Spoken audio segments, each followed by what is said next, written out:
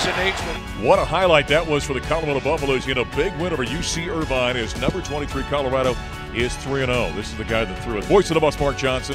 Welcome into the Buffalo Stampede. McKinley Wright. You know, when that thing came out of your hand, I had no idea. I thought you were throwing it to the guy, serving popcorn up in the stands or something. That's just something that me and T-Bay have been working on a lot since freshman year, honestly. Y'all see a lot of alley-oops from us. And when he give me that look, he looks at me and throw me a little finger point, just throw it up there. But he's always pointing up in there. He wants you to throw it up there all the time, doesn't he? Anytime. But I knew that one was there because I threw one in the first half to Ev, and I told T-Bay coming out in the second half that it was there. And when I throw it to you, it's going to be there for a dunk. And it was just perfect timing. So a nice victory for the Buffaloes. They improved to 3-0. On Saturday night, their home opener, they knocked off the University of San Diego, a team that had beaten the Buffs 2 in a row. Yeah. That was a little bit of payback. And you guys didn't have the best start in that ballgame, but a great finish for Colorado. Yeah, it was some home jitters for a lot of us. First game back here since last season, and the crowd was amazing. We had a slow start in the first half, but surely picked it up in the second half. And like you said, that was a team that beat us since my freshman year. So we knew we needed to get that one. I wonder a little bit, too, with that long trip coming back from China, great victory of Arizona State in the opener this season, that kind of hangs, even as a young guy, that hangs with you for a little while. Maybe that was part of the slow start, do you think? I don't like excuses, Coach Boyle. He'll be mad at me. But, a lot of us couldn't sleep. Shane and Lucas, my roommates, they were waking up at 3, 4 in the morning every day. So it was hard to get back on schedule, but we did it. Came out with the win. That's all that mattered. First couple of ball games, Deshaun Schwartz was outstanding. Got 15 points each of the first 2 ball games. Talk a little bit about Deshaun, the offseason commitment he had. That's kind of changed him as a player, hasn't it? Man, Deshaun's been big time. His offseason was incredible. He worked harder than almost anybody on the team, and every morning before practice, me and him are out here 45 minutes before practice, just trying to get better. I got him winning Most Improved Player this year, so I think he's going to go get it. Yeah, he was outstanding. Buffaloes get that win over San Diego before the UC Irvine game. In fact, let's go back and hear some of those post-game comments from head coach Tad Boyle on Saturday night after the victory over the Toreros. A workmanlike win, if you will. Maybe in some respects an ugly win. But when you win by 18 at home and you got a little bit of a sense of disappointment, or we didn't play as well as we're capable of playing, I think that's a sign of progress to some degree. But that's kind of where we're at because we know we have to be better than we were tonight to be the kind of team we want to be this year. And turnovers are a good example of that. Free throw shooting is a good example of that.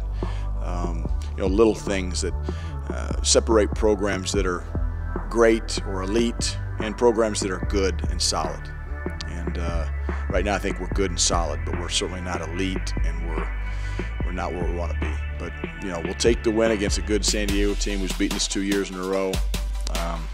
They got great toughness, and I got a lot of respect for their coach and their program, and so we'll take it and we'll move on. And there's head coach Tad Boyle after the victory on Saturday as the Buffs knock off San Diego, and now they can come back and get the 3rd victory of the season, 16-point win over UC Irvine.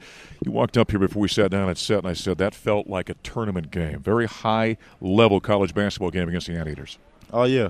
That's a team that won 31 games last year, returned 3 of their starters, and got some guys that can really score the ball. So we just dialed into the scouting report very deeply and guarded like no other. So 16 points, couple of rebounds, 5 assists, no turnovers in this ballgame. You kind of take the turnover thing personally, don't you? That was something you really wanted to work on coming into this season. Yeah, I struggled with that my freshman year. Sophomore year got a little better, but wasn't where I wanted to be. And junior year, I'm an upperclassman, leader of this team. Take that personal, so I just try to take care of the ball every game. Can I ask Tad here a few weeks ago, I said, tell me about McKinley as a player. What makes him better now as you enter your junior season? He said, Mark, he's always been good. You've always been a talented guy. He said, I think McKinley as a leader is trusting his teammates now, and that's going to make this team better. True statement? It's very true. These guys, I've seen everybody work this summer. I've seen the work they put in. I know how many scores I have around me. So, it's at the point where I could lay off and let these guys go to work and do what I got to do, and it's that time. So, I trust my teammates. I love these guys to death. So.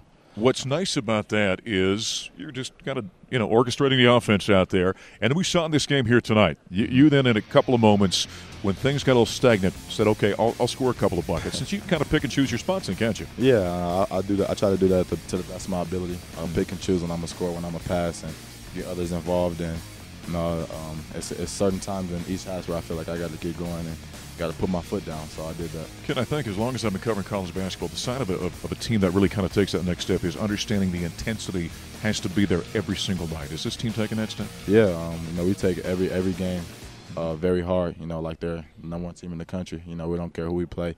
Our last couple of years we took teams lightly and lost some non-conference games that we shouldn't have lost, so I'm going to do our best not to do that this year. Well, they haven't done that. Next up, they're going to take on the Wyoming Cowboys on Sunday in Las Vegas. Good luck in that ball game. Appreciate it. All right, that's McKinley Wright. He and the Buffaloes are number 23 in the country and 3-0 after a big win over the Anteaters. Coming up next, here in the Stampede, we're going to talk some football. Quarterback Steven Montez will be on the show next.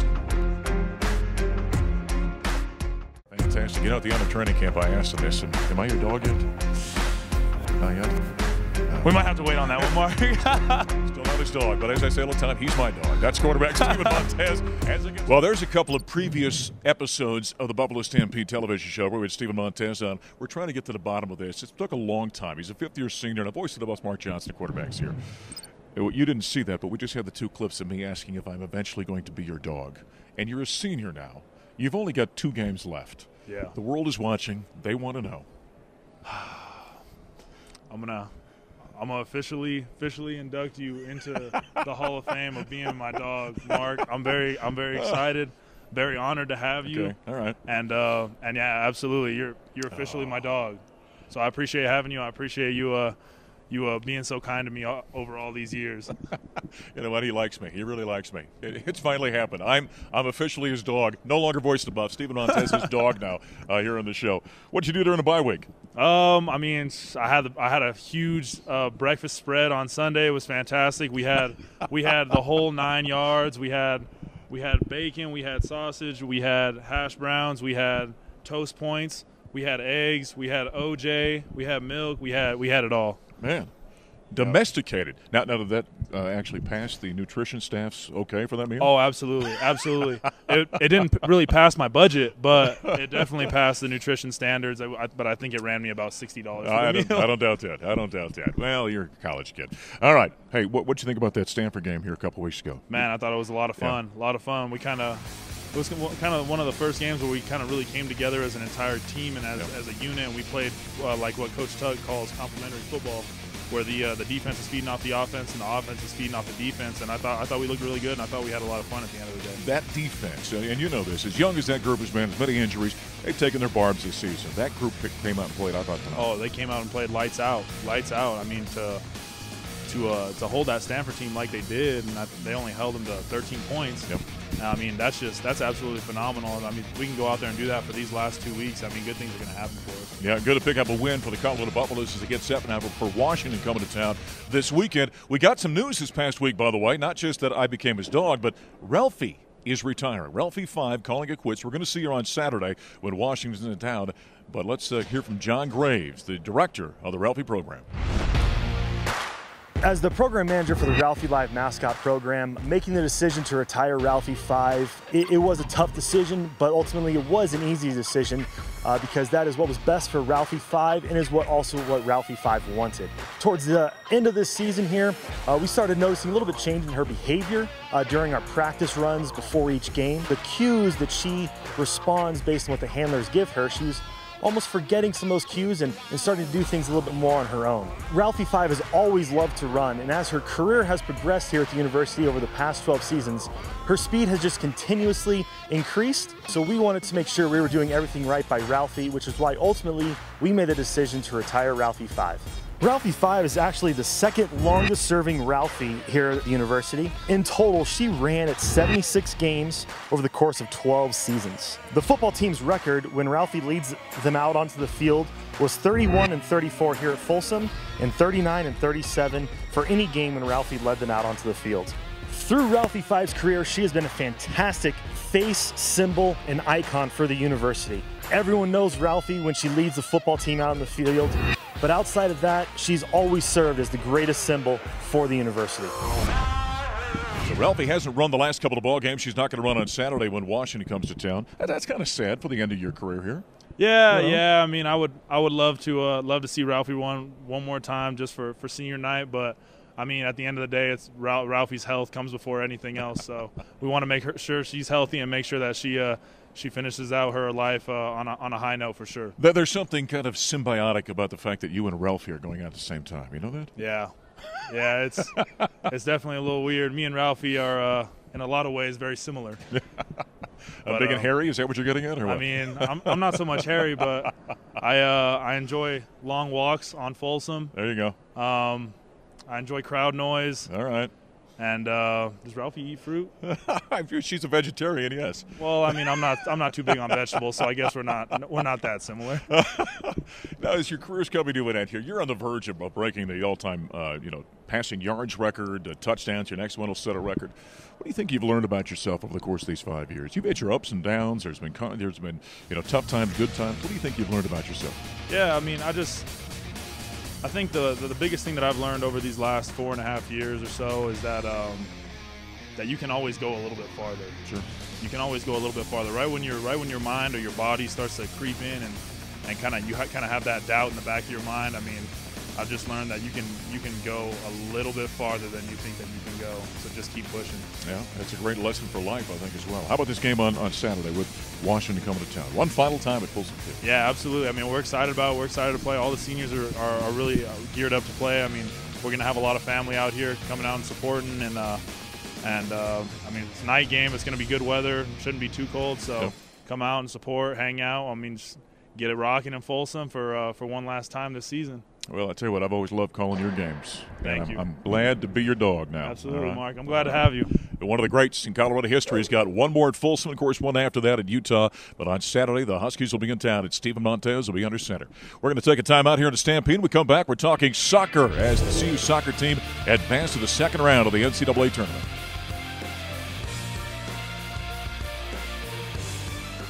Senior Taylor Korniak had a goal today, had an assist today. Taylor, how about today you had 6 different Buffaloes with an assist and 6 different Buffaloes with a goal? That has to look good moving into round 2 for distribution across the roster. Yeah, I'm really proud of everybody.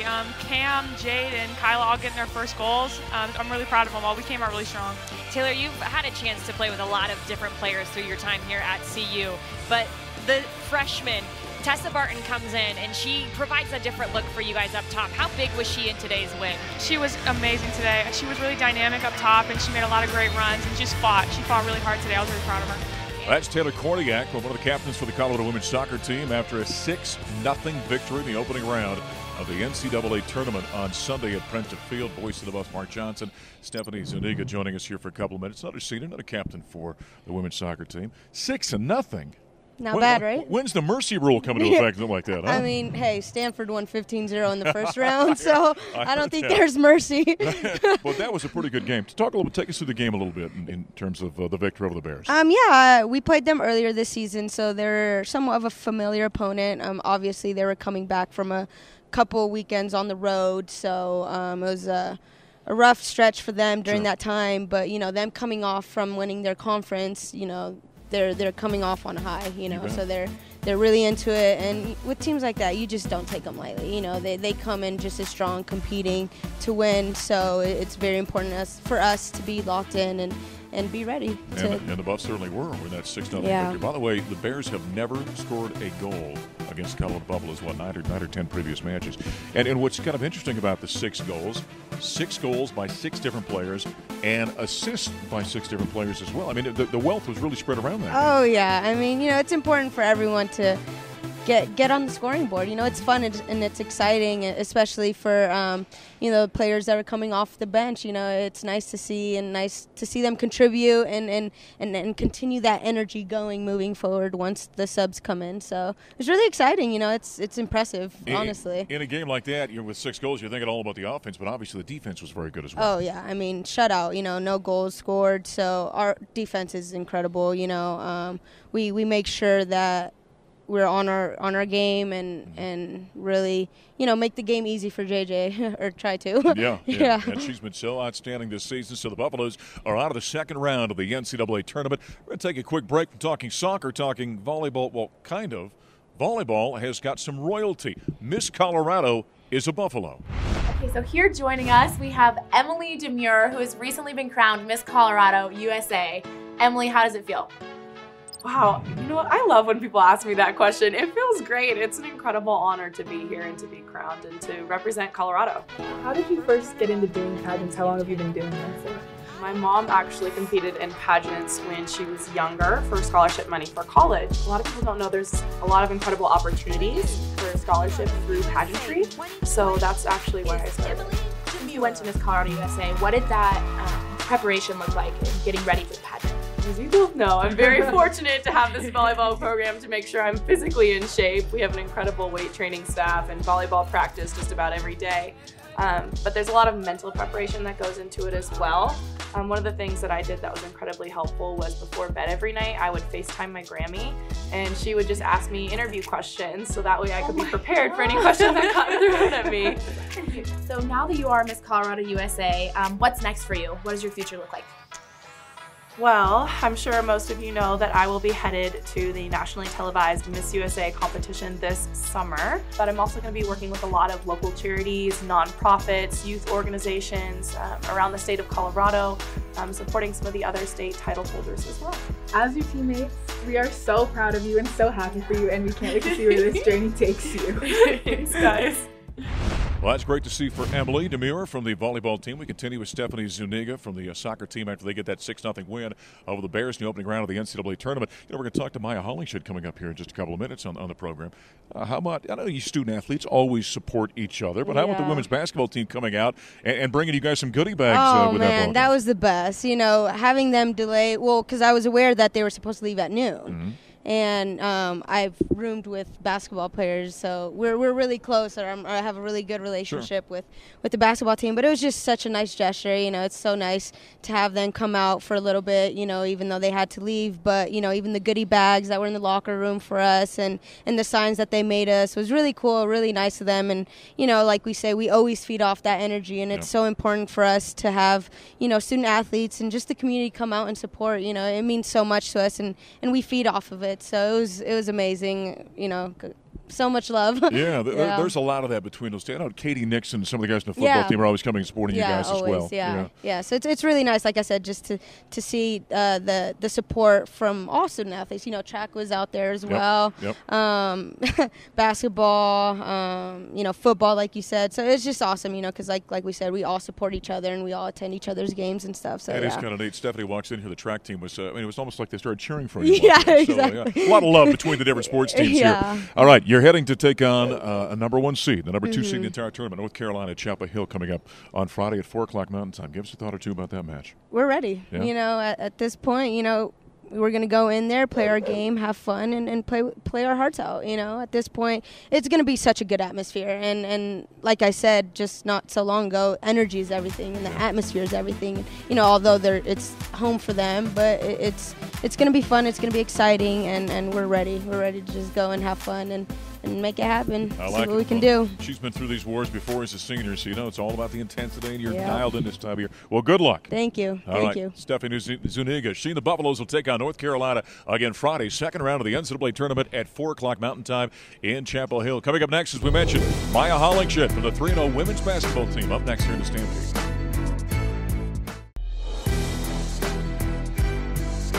Some great highlights from a Buff basketball win for the CU women, sitting at 3-0 on the season. Those were highlights with a win over the Wisconsin Badgers out of the Big Ten. Voice of the boss, Mark Johnson, Mya Hollingshed joining us here for a couple of minutes. Boy, you ladies are rolling right now, huh? Yeah, we are. We're 3-0 right now. Let's go back and talk about that Wisconsin game. You know, that's one of those ball games that looks really good on paper because, you know, it's another Power 5 team coming out of the Big Ten. But I thought you guys really controlled that ball game from start to finish, didn't you? Yeah, from the start, we said if we dominate the glass and do the things that we are in control of, we will have a good game. And so we went out there and we came out with a lot of energy in the first few plays. We started off very good offensively and defensively, so I think that really set the tone for the rest of the game. And that really set us over the top for the – What is this – through 3 games right now, what is this team doing very well? I think it's like we're not doing anything outside of what we know how to do. And so we're just playing in the roles of like what we've been practicing every day and the things that we really teach on and going back to the basics and the fundamentals of it, playing defense and then executing our offense. So I think that really helps. A little bit of a change. You think about, you know, Lexi and Kennedy and how long they were around here. So you take those kind of leaders out of this team. I would imagine through training camp, this had to be a little bit of a feeling out process for the players in the state. It definitely was. Just because we came in with a lot more freshmen and we're a younger group than we were even last year. So I think it was just like just a learning process overall. So we just basically started over from the jump and just started back over, just rebuilding our brand and our culture. So where does the leadership come from this season? I think the leadership really comes from our lone senior, Quinessa, and then just the upperclassmen that's been here and that has the experience. So myself, Aubrey, Annika, just those people that's been around the program and that knows what the coaches are expecting and just knowing how to play and how to show up. What's changed for you now that you're one of the leaders, one of the veterans on the team, yes, right? I am, yes. More is expected of you. Yes. I think just being I don't know, we have talks all the time, just keeping it simple and just like when I'm feeling good and I'm playing good, then I just have a good game. So I just try to go out there and just have a good game every game. She's had a couple of good games as the Buffaloes are now 3-0. By the way, we just had Veterans Day, of course, across the United States, and the CU Athletic Department had a great program where they went out and dropped off some wonderful items to local veterans.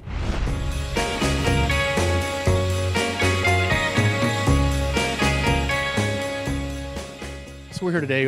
We're out in the local community delivering OHT Hero Boxes. Worked with Veterans Affairs on campus to identify some very deserving veterans who are obviously huge Buffs fans.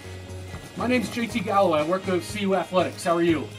Chip is here to present you with a Hero Box full of some CUs. Wow. I'm speechless. Speechless.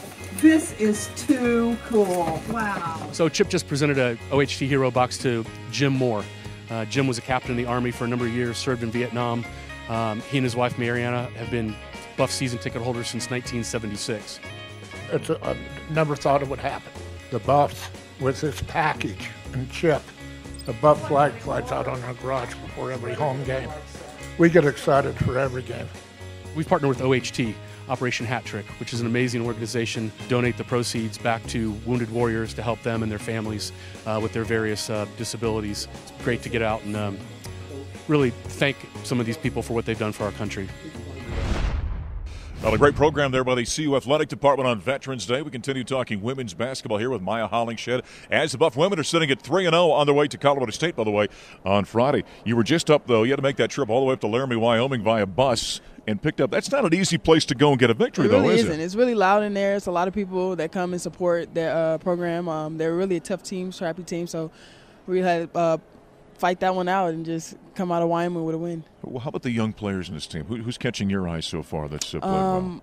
Jalen right now. Yeah. She's point guard right now. She's really fast, and I think that can really help push our tempo and our pace and transition that we're trying to execute on our offense. So her speed is like unlike no other, and like it's really unguardable at times. Like you really can't catch up. So I think that's really one of her biggest tools that she has in her box right now. You know, one thing about this squad as well, and I've talked with Coach J.R. Payne about this, that there's a balance to it. And so defenses aren't keying on one. I mean, you can have a big ball game, or Q can have a big ball game, or Peanut, or anybody really. Mm-hmm. Yeah, it's just like we have a lot of depth this year, and I feel like that's the most key part. I think last year we were focused on like if Lex or Ken wasn't really having a big game, we were really like who else was going to show up to score. But this year we have like anybody could go for double digits or double figures, and the whole team could be in double figures, so it's really a lot of depth, and I think that's the best part. How about on Friday night? You got to go up to Fort Collins, Moby Arena, big rivalry game with Colorado State. You know what this means by now, right? It's the rivalry game.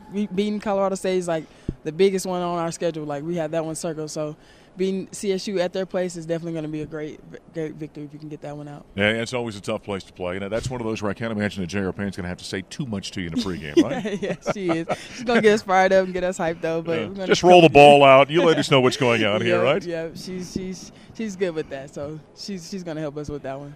All right. Well, keep up the good work and get a win on Friday. Thank you. I will. All right. That's Mya Hollingshed. She, the CU women, heading up to Fort Collins to take on Colorado State on Friday night. And don't forget Saturday, Senior Day game for the Buffaloes against Washington at Folsom Field. That's a late one. It's an 8 o'clock kickoff. That'll wrap up this week's Buffalo Stampede. I'm Voice of the Buffs, Mark Johnson. Thanks for joining us. We'll talk to you next time.